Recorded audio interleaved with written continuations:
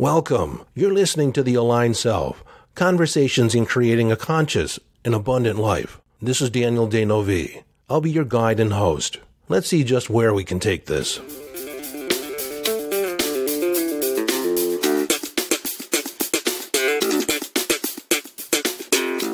Hello, friend, and welcome back to the conversation. This episode has been long in coming. Not that long, but I had promised it to happen like 3 or 4 episodes ago. But I decided to insert 3 episodes on manifesting in between. This is part of a series on mastering your emotions. It started with episode 110, which is entitled Mastering Your Emotions. Well, there are 2 episodes on that, and then I did another one on uncovering your shadow beliefs, which was episode, 112. And this is the long-awaited 114, which is now 116.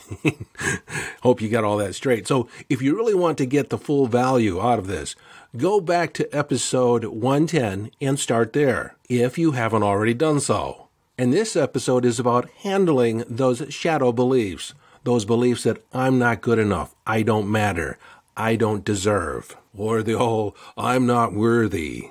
And just to recap, I call shadow beliefs those beliefs that are in the shadows, those aspects or basic ideas that we have about ourselves that are tied directly to our self-concept, who we are as a person. You could consider it a core belief. And I refer to it as a shadow belief because it's one of those beliefs that we have, but we've disowned it. We've dissociated from it. We have pushed it into the shadows, and most often we pretend. We go throughout our day, we go throughout our life, we pretend it isn't really there. And through an event, through an argument, through an interchange with another person, we are left with a less than amazing feeling, downright unpleasant. Anger, disappointment, embarrassment, shame. Anger and frustration is usually at the forefront of it. And we have the feeling as if somebody pushed our button and we went from 0 to 100 just like that. 0 to 100 in intensity. And most often our response doesn't really fit the circumstance. Yet, when we dig underneath, when we dig down below, when we look in the shadows, our interpretation is that because of their action, because of what they said, they are validating that I'm not enough or I don't matter. But remember, it's a perception. They just said what they said. Without that belief underneath it, it's just another thing someone says, and it really means nothing.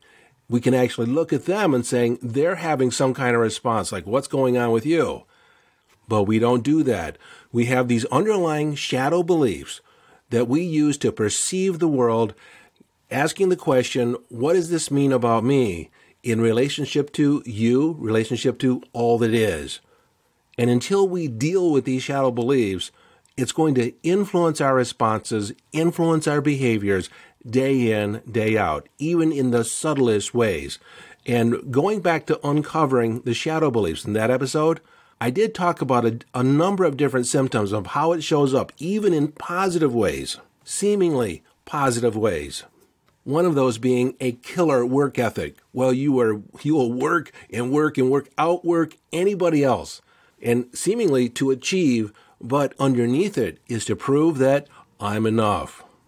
And unfortunately, when you have this belief, there's almost the idea that's in the back of your mind, you can never work too hard. You can never work enough. Like, it's never, ever enough, no matter what the outcome. I think I referred to a client in the past.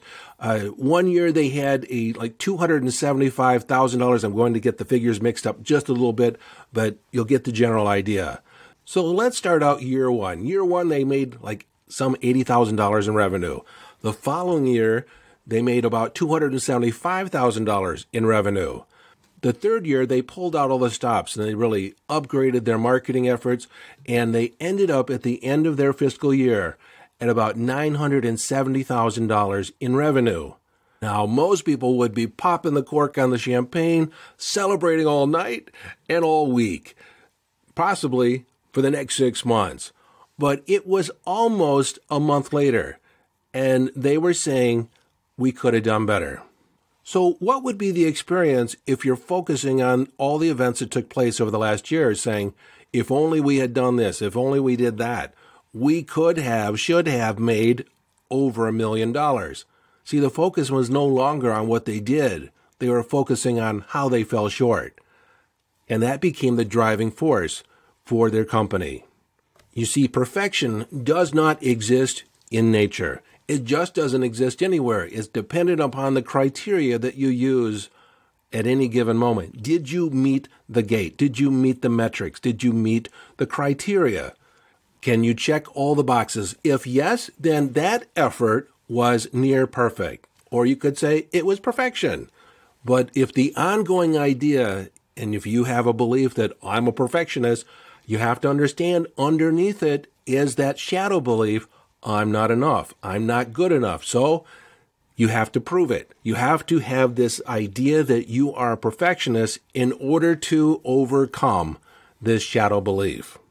Now, I think I'm going to take a moment and talk about what is a belief in general.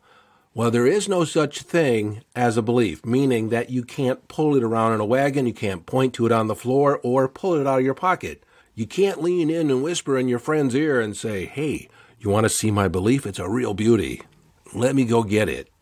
No, a belief is a concept of mind. It's an idea that we feel fairly certain. There's a degree of certainty that it's true. It doesn't mean that it is true, but we feel fairly certain that it is true. It's a personal thing. Now, beliefs typically start out as a hypothesis. It's an idea. It's not hard and true, but over time, we tend to collect evidence for it. For instance, let's say that when you were 4 or 5, you wanted to prove to your mom what a good boy or girl you were. And you cleaned your room. You go running to her and says, Mommy, I cleaned my room. And she says, let's go look. And then she opens up the door, and you can see the look of discontent on her face. You were expecting to see this like, oh, wow, look at this. No, it was a look of discontent. And she says, I thought you said you cleaned your room. Your bed isn't made. Your toys are out over there. Your clothes are on the floor. I don't see where you cleaned your room at all. And suddenly this feeling of elation, this feeling of pride turns into disappointment. You disappointed your mom. You're not enough. Now, at this point, it's just an idea. You don't really have the words for it. But the experience was that you missed the mark. You didn't come through. You didn't please the other person. They didn't validate it. And like I said, at this point, it's a mere hypothesis. It's just a possibility maybe you're not enough. And then, oh my God, next week something else happens and you fall short. You miss the mark. You're not pleasing. And you're left with a feeling, I'm not enough. So let me ask you a question. How many events would have to occur before you came to the realization or the general conception that you're not enough? Now, this is an interesting aspect of the brain. It typically takes about 3 to 5 times for you to be convinced of something. Now, that's a general rule because some people are never convinced, and other people are easily convinced. But as a general rule, as a human being, if you have 3 examples that prove a point, you now have a degree of certainty. A belief is born. Again, it's not the truth. Beliefs are not the truth. It's just something we've adopted, an idea, a meaning about life that we feel fairly certain is true. It's a story. So far, it could be said that this story, that I'm not good enough, is context specific, meaning that it may just be your parents who don't think you're enough, or your mom doesn't think you're enough. But then maybe you go to school and you study hard, or you thought you did well on a test, and you get the grade back and it's less than perfect. Maybe you got 5 wrong. Oh my God, I'm not good enough. And then, as typically happens in your teens, you get interested in having a relationship of someone from the opposite sex or even the same sex. I don't know. But you're interested in a relationship if you're interested in other people, even in just having friends. And you approach them and they rebuff you. They're not interested. Oh my God, maybe it's true. I'm not enough. It's just another layer of certainty, another point that proves the idea that I'm not enough. Now, this is where the concept of the confirmation bias kicks in, and I've talked about that in a previous episode, and basically what that says, if I'll sum it up again, is that once you're convinced of something, once you believe something is true, then your mind will go out and seek evidence to confirm your belief, confirm your perception of reality. Because, your operating system isn't going to go out and look for contrary evidence to maybe you have it all wrong. No, it looks for evidence to confirm your current conception of reality. And this is also where your reticular activating system kicks in, and you start to notice every occurrence, every situation which proves or points to or infers that I'm not enough. And for more about your reticular activating system, you can go back to the podcast episode called Your Internal GPS, and I'll leave a link in the show notes to that one. But that concept is basically you programmed your mind that certain things are important, certain aspects are true about reality, and then your brain, your mind, goes out and searches for evidence. It notices those occurrences more readily than all the other evidence out there. And that is why you can have an event, you can have an experience with another person that causes anger, causes hurt feelings in you. It wasn't really the event, but you perceived it in a way where it made you feel less than amazing, made you feel uncomfortable. They were uncomfortable, unpleasant feelings because you made it mean that you weren't enough, you didn't matter, or something like that. Now, in episode 112, I did reference a story that I thought I had told in one of the other episodes, and I looked back over the last 100 episodes or so, and I couldn't find it. So I'm going to retell the story here because it really is a good example of adopting a belief at an early age and how it plays through the rest of your life. So here's the story. About 15, 20 years ago, I was dating a woman who's not my wife now, but it was a different woman, and she made it known to me that she was going to go out to the bar with her friends, her female friends. It was a girls' night out. But the way it was pitched, the tone of voice was like, you're not invited, we don't want you there, and like, we're going to have fun. And I got angry. Like, one, I don't like people telling me what to do, and I have to look at why that is, but the anger that was there, immediately I was angry. And she started defending why I wasn't invited and what she was going to do and the whole purpose of it. But I kind of tuned it out. Like she was talking in front of me, but in this particular moment, I had a moment of self-reflection. I looked inside and I asked myself, well, what's really going on here? What am I angry about? And the anger was just covering up fear that she was going to go out and potentially find somebody else, hook up with somebody else. And I asked the question, which I asked you to ask in the Uncovering Your Shadow Beliefs, what does that mean about me? If it did happen, let's say she did go out and she found someone new, what would that mean about me?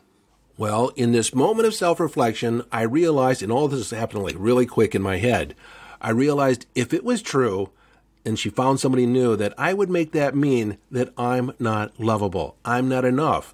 I'm disposable. And it confirmed the fact that I could love you, but I can't trust you. Sooner or later, you will betray my love. And I was like, whoa, I didn't know that was there. Was that present in the relationship before that one? And I looked back through my memories, and yes, that generalized feeling was there. I was seeking to be validated, which never came.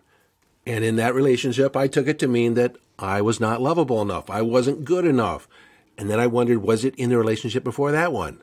And it was. In some way, some theme, or that idea was running through the tapestry of all my relationships, all the way back to my teen years.